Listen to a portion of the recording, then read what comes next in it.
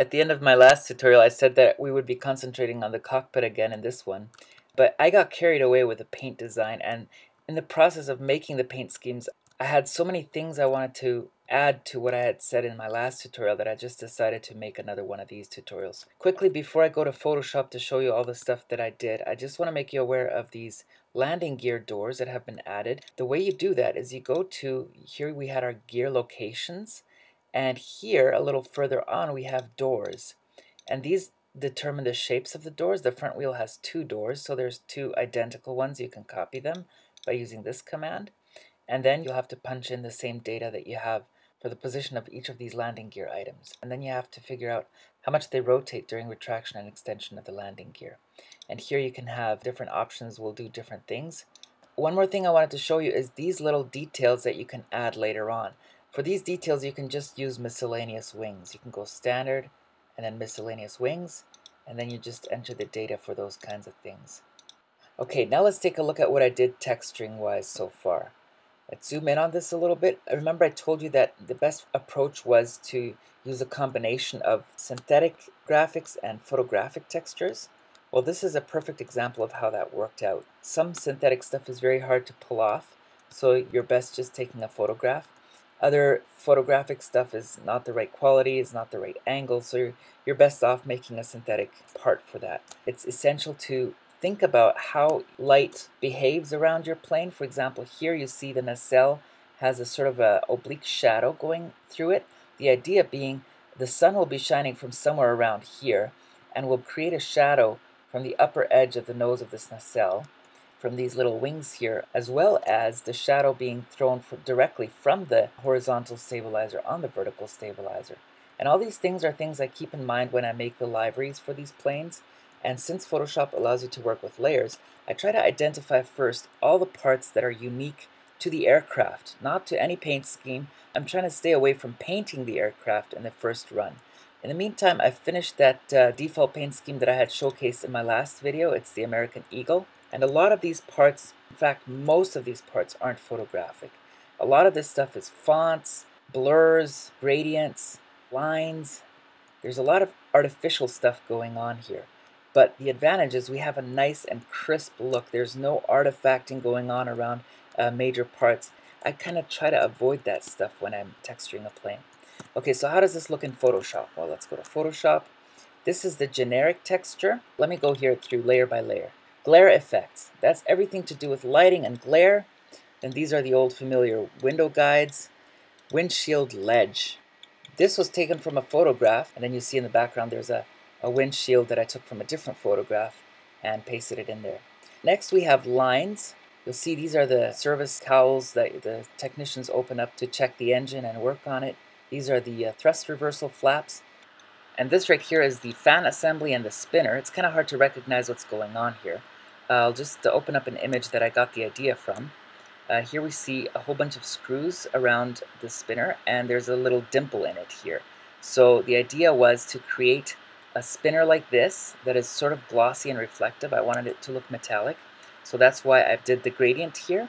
And then I just put some pixels in there to emulate those screws. I mean, if you look at the PlaneMaker model, that's kind of what I accomplished with this.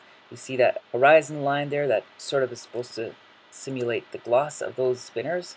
And then with other gradients, I managed to make sort of a radial looking main fan assembly. Then the control surfaces, if you take a look at these wings here, then there's just generic stuff like, for example, the tires. Let's see what this hides and shows. Well, see, we have the doors here, we have the service compartment here, we have these details up front here, the air inlets, and all that stuff is under the generic stuff layer. And we have the cockpit window and photographic windows. I took these windows from the American Eagle photograph and just put some frames around it artificially, and the combination ends up looking pretty decent. Okay, so now we're getting to the American Eagle stuff. Here we have nice looking fonts. They're very crisp and clear. Here we had the original paint scheme of American Eagle. So all you do is you just try to emulate everything you see in the background there. So you end up with something really clean. And here you have the color scheme for this plane. Notice there's some kinks in here.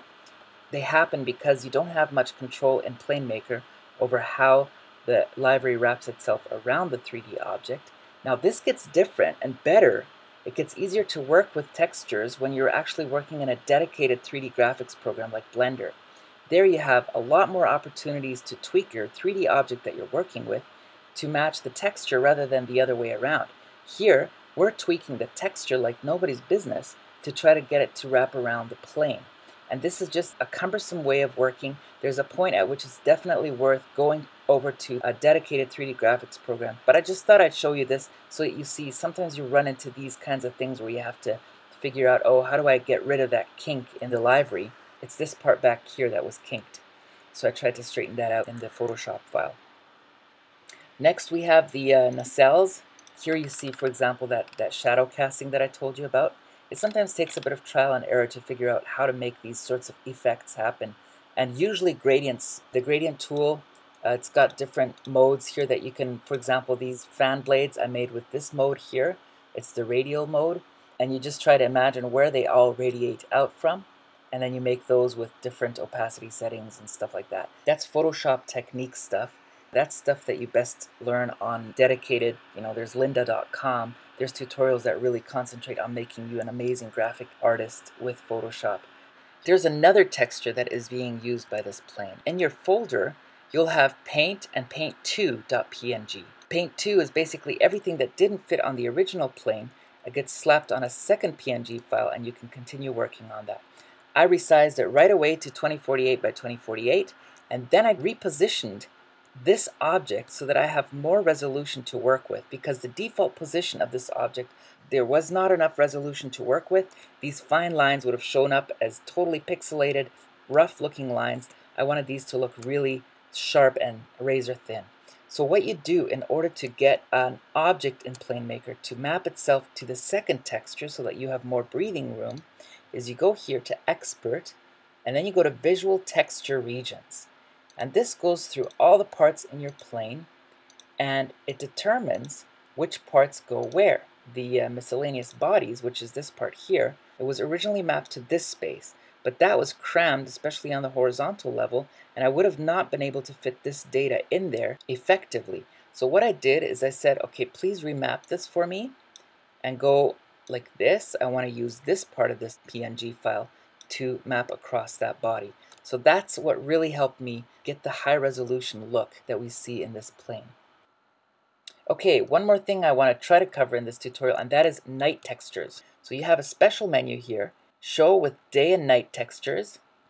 And this particular texture, it's not finding any night textures, so it just slaps on a little bit of a darkness filter or something and makes the whole jet look a little bit darker. But we can have a little bit more control over that by actually creating night textures, and I want to show you how that works. I'm going to add a new layer, and I'm going to paint it completely black. I'm just going to take the paint bucket tool, set it to black, and paint the entire canvas black. Well, let me reduce the opacity here so I can at least see a little bit what's happening. So next, I'm going to see what it is that is most likely to be illuminated. So I know, for example, that there's lights normally shining on the logo on the vertical tail assembly. So what I would do is I would take the eraser tool, I would set it to sort of a brushy setting like that, and then I'm just going to run it across here to make it look as if it's lit up. And I'm going to do that here too. For the wingtips, I actually have to draw a boundary here so that I can erase something without affecting the mask that covers the body part. And I go to the second texture and I do the same thing here. Here I go with the eraser tool again. I can actually scroll the opacity all the way back up to 100 because X-Plane will mix these two libraries and will come up with something that looks decent in the simulator. So let's go ahead and save this. And for this paint scheme, what I need to do is I need to add an underscore lit, lit. So let's save that, and let's save the other one as well, and change the name to underscore lit. And then we go back to PlaneMaker, and let's check out what the day and night textures look like. This is the night texture. It needs some more tweaking, but you get the idea. We could also go and give the cockpit a nice and a reddish glow to make it look as though it's illuminated by the instrument panel. That's all I have time for right now. If you want, you can sign up for my YouTube channel, and that way you get the tutorials more regularly.